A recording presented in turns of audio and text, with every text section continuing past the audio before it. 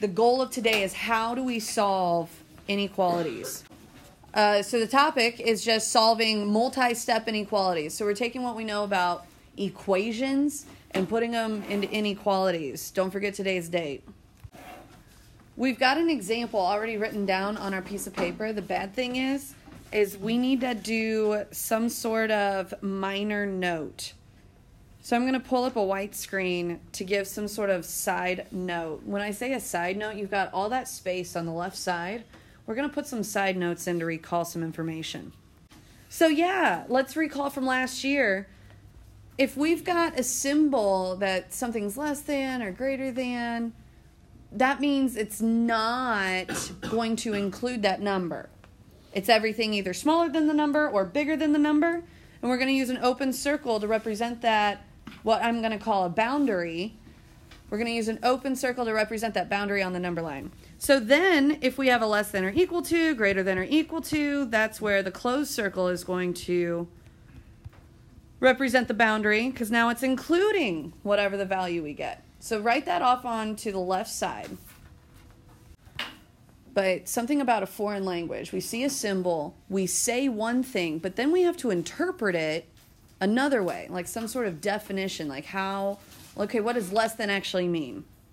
So we've got a symbol, this is how we say it, but technically the definition goes back to the number line. If we want to use the less than symbol, we're saying, okay, so if I want to say 5 is less than 6, that literally means 5 lies to the left of 6 on the number line, as I read that left to right. So now if I say something is greater than something, so like -2 is greater than -5, that means the -2 lies to the right of the other number on a number line. So it lies to the right of the number line. First example, what we're going to do is we're going to solve these inequalities and then graph them on a number line. So I'm going to use the same strategy that we used a couple days ago, picking on the little guy first, so that way I'm not dealing with a negative x term.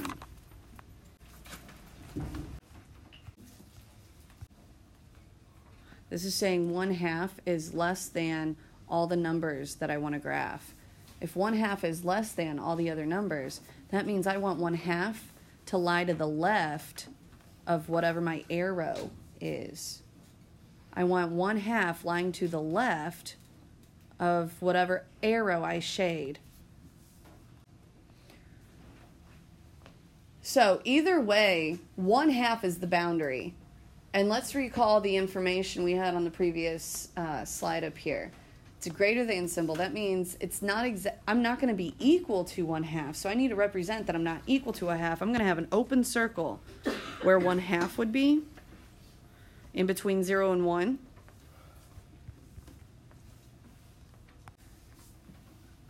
So our solution in this case, not only are we going to write it algebraically, but we're also going to draw a picture of what it means.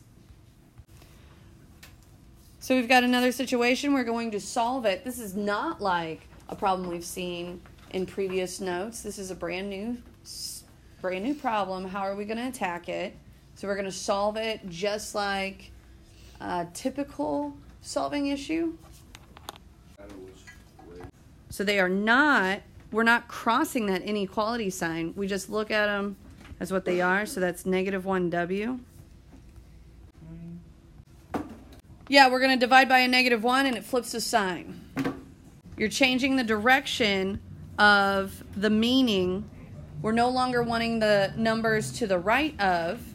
We're wanting the numbers to the left of.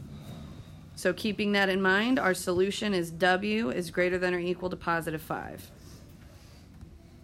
My bad. So in this case, it's equal to, so we're going to have a closed circle. And we're shading to the left.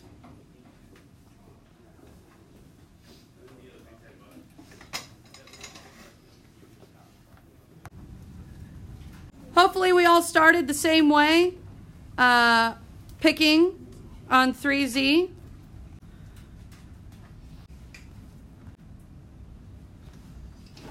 I either can make sense of this saying, okay, there's about 3 holes and so many left over, or I can put it in my calculator. Either one. So it's going to be in between 3 and 4, but closer to 4.